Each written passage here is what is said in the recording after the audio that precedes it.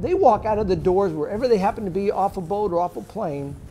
They're on an island 800 miles from the nearest place that normally helps you with these type of things. There is nothing here for them. They are scared. Dutch Harbor is a gritty, wind-lashed Alaskan town that sits on an island 800 miles away from Anchorage. People come here from around the world, the dreamers and the desperate, hoping to earn quick money in the town's booming fish and crabbing industries. But it's a tough life, glorified in the popular TV show The Deadliest Catch. 270 miles to the south in Dutch Harbor, Alaska, the Time Bandit begins her final offload of the season. Very successful trip. We did what we needed to do. The boys were tired, crying like little babies.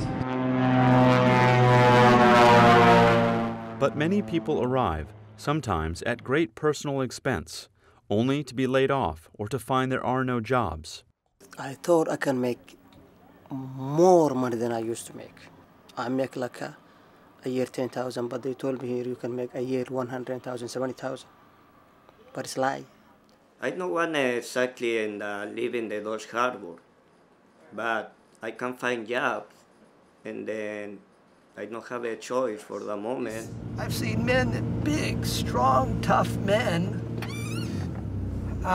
just tears running down their eyes when I tell them that they're important and that I'm going to do everything I can to help them. And John Honan is pastor at the Unalaska Christian Fellowship. Since 1994, he has helped people stranded in Dutch Harbor. We do not have a shelter of any kind for people who are in temporary emergency situations. But there is one place here at the end of the world that Honan says would be ideal for people at the end of their rope.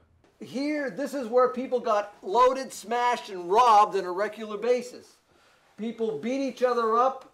This is the former Elbow Room, a bar that in its heyday in the 1970s and 80s was said to be one of the most notorious drinking establishments in North America. You know, back in those days, it was just insane. You know, it was like, this place was like the Wild West frontier. You would have fishermen coming in with $40,000, $50,000 in their pocket. But it was the mentality. That's what they did. They went in and they would just let it all hang out and create trouble. Now the building sits dark and vacant, but John Honan wants to change that. The dream is that this would no longer exist. This particular building will be completely, totally destroyed, hauled away, and a facility would be built here designed specifically to help people who are in temporary emergency situations. The shelter plan is a source of great passion for Honan. He sees deep symbolism in the bar's conversion.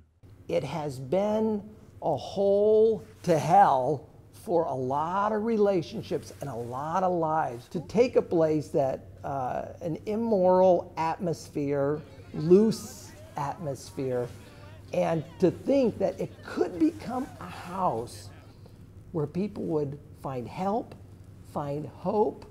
But for some here, the old Elbow Room stirs painful memories, and a shelter, they say, would again invite the wrong kinds of neighbors. There's a lot of people that don't want it. After my son was killed, because they were partying at the Elbow Room, he was killed by drunk drivers, his own friends. You know, it's really a hard thing when you lose a kid. He was only 29. And so now that the bar's closed, it's quiet. I've never heard it that quiet down there, ever, at night. In September, the town's zoning commission rejected the shelter plan, dealing John Honan's dream a severe blow. He's trying to build a shelter somewhere else, though he still holds out hope that he can bring redemption to a bar and its dubious past. I'm still hoping that something can happen at the Elbow Room. What are the odds? The odds are not very good.